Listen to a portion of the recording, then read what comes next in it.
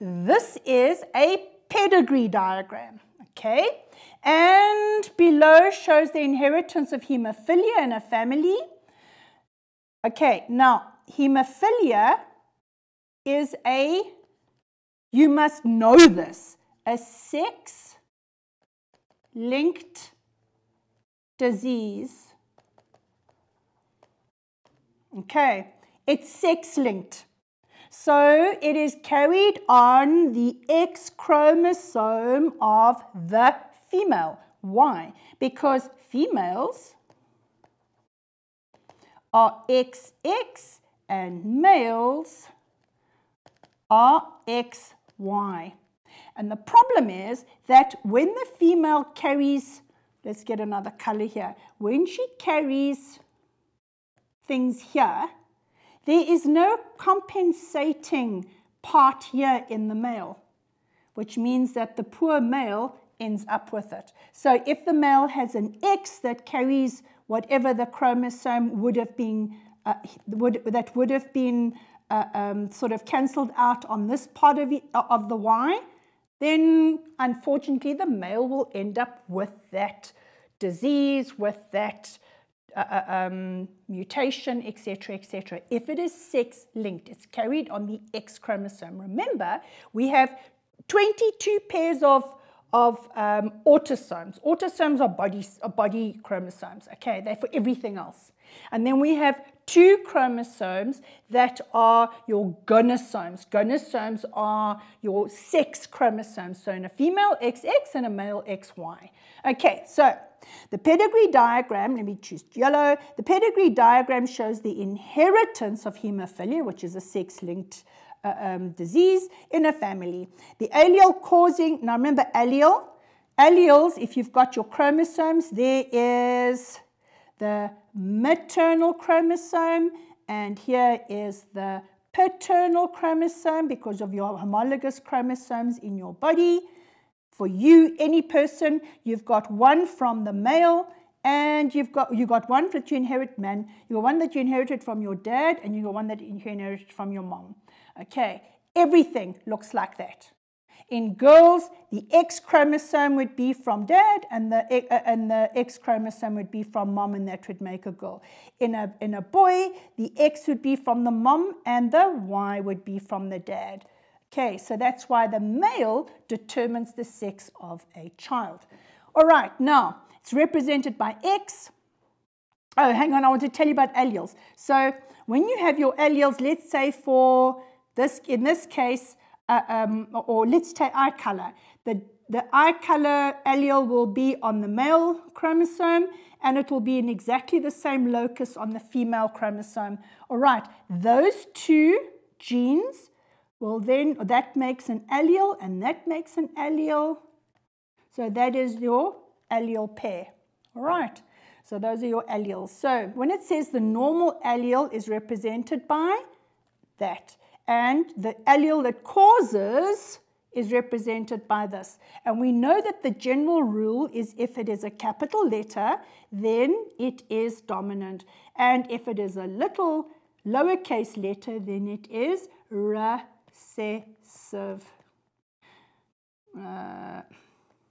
Dominant. I'm not going to be able to fit it in. All right. Now, first thing you do, and this goes quickly when you know how to do it. The first thing before you even look at the questions, don't even look at the questions. You read the top part of the question so you can figure out what is dominant and what is recessive, and you figure out what information they're giving you.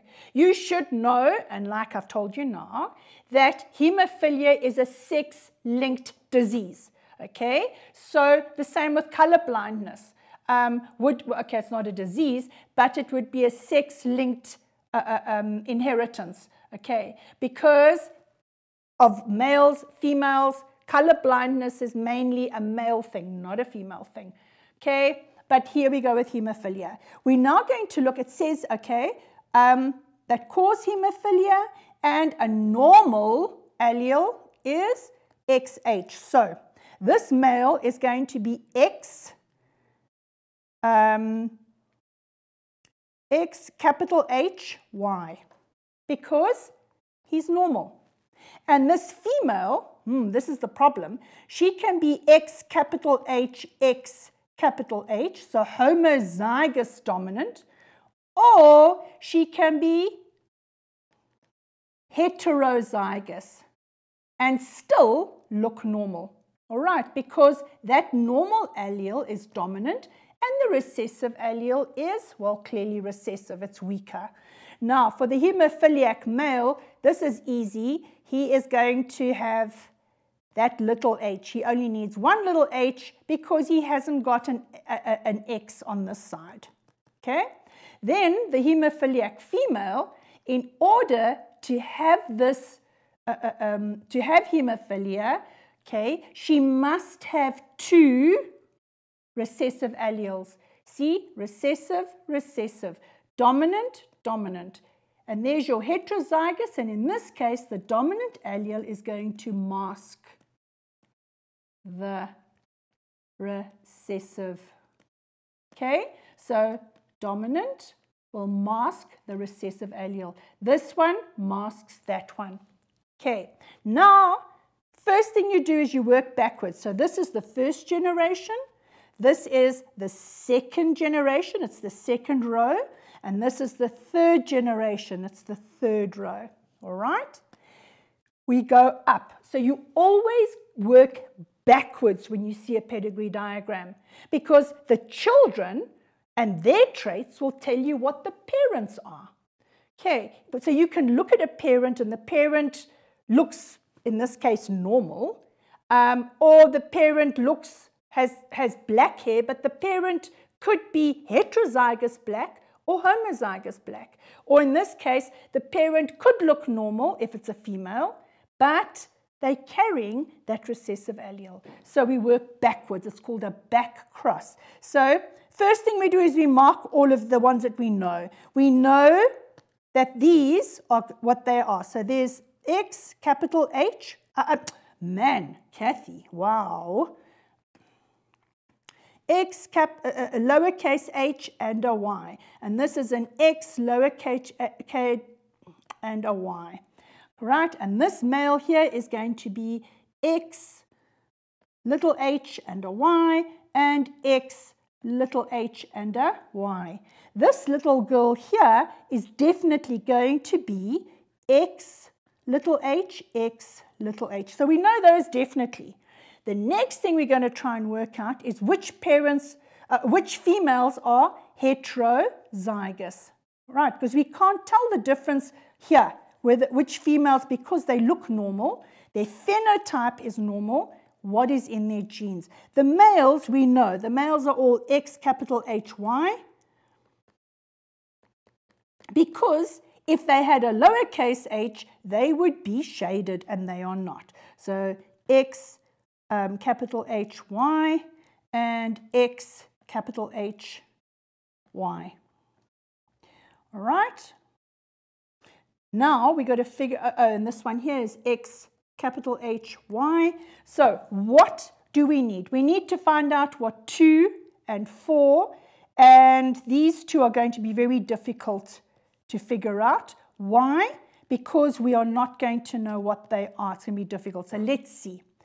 Here, this male is X, capital HY. So if 4 and 5 produce child 8 and 9, but they also produce the others, we know that if they're producing child 8 and 9, the mother must be carrying the recessive allele.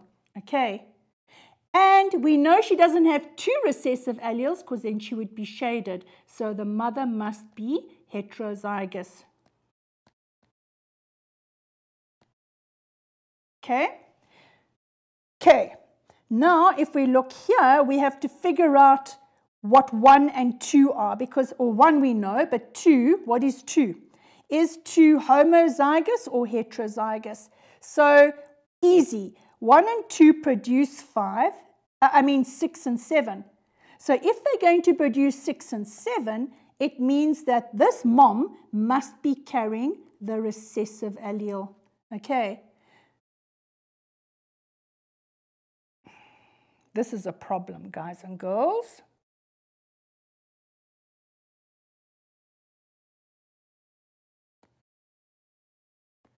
Okay, so these children here got the X with the allele from mom, and they got the Y from dad, and the same here. They got that from mom and that from dad. Okay, now we know what's going on our sheet. Now we can look at the questions. Okay, so determine the phenotype. Phenotype is what you physically see or what is physically presented and visible. So for 4, what is the phenotype of 4? 4 is a normal female.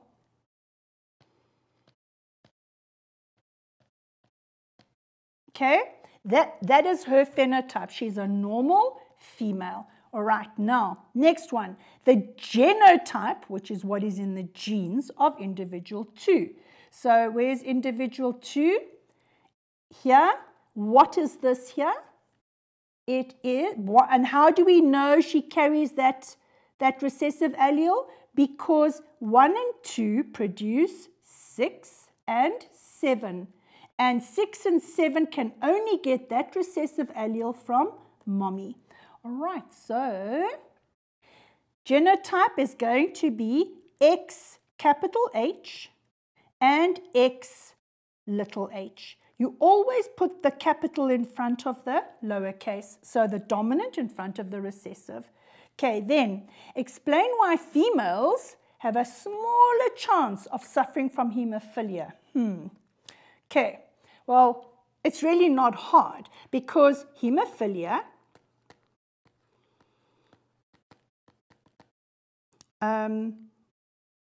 is sex-linked,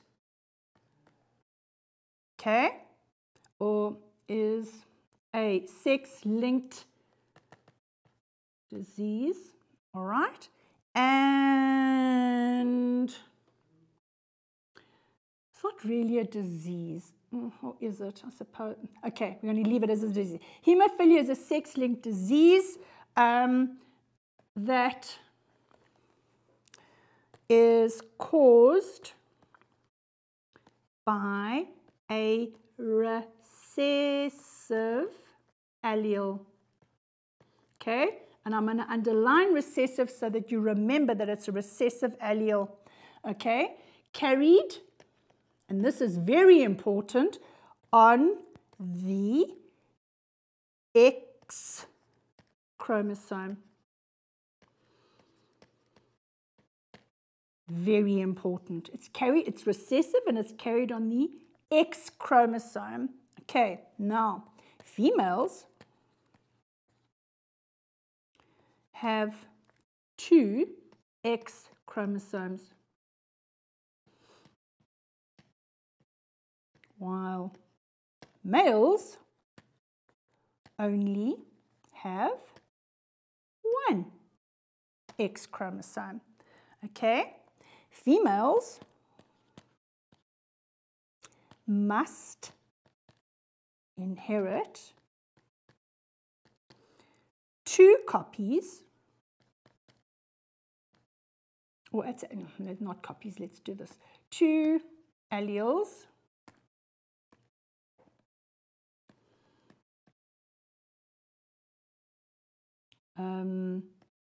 for the recessive trait,